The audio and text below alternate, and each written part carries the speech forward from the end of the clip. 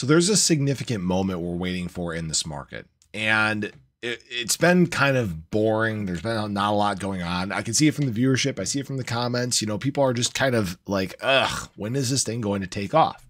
Well, there is an analyst that is actually predicting a violent crash for Bitcoin in the near term. Now, this isn't what you guys think. What he's actually referring to is this time where BTC dominance does in fact top, where it goes on this violent crash to the downside, like we've seen time and time again. Now, why this is important is, you know, we obviously talk more about altcoins here on the channel.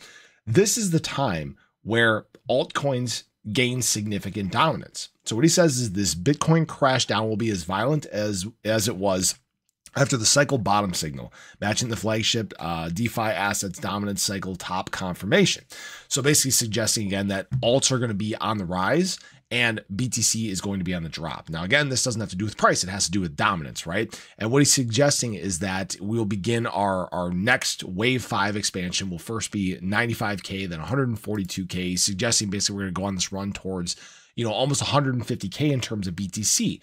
But what this means for alts is that they are in fact going to be outpacing what BTC does. This is alt season. This is when we see, you know, other assets in the space do 5, 10, 20, 50x, right? Now, as always, this is not a guarantee. This is not financial advice. He's suggesting sometime in 2025 is going to be the top.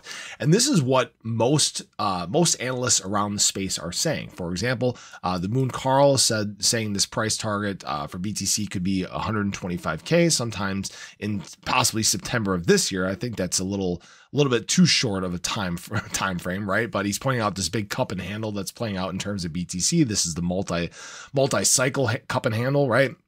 This is also from the Scalping Pro here. He's suggesting that somewhere around, you know, 180K or so is the BTC top, but they're all pointing towards similar time frames, which I think is important. You know, we've talked about our time frame for this cycle.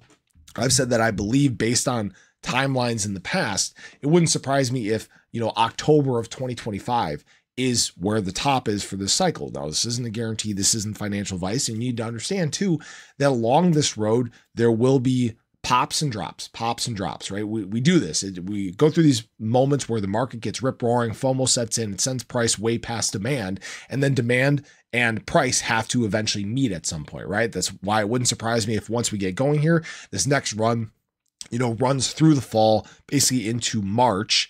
March is typically where we start to have our sell-off and our correction as we go into the summer, and then kind of a late year surge. Now, the one question about this obviously may be talks of recession or what's it called? The election. That's another thing that could kind of stand in the way depending on how that goes. But either way, these cycles have continued to play out the same time and time again. They're not always exactly the same, but from a time perspective, from a direction perspective, from a time frame standpoint, they tend to be very, very similar.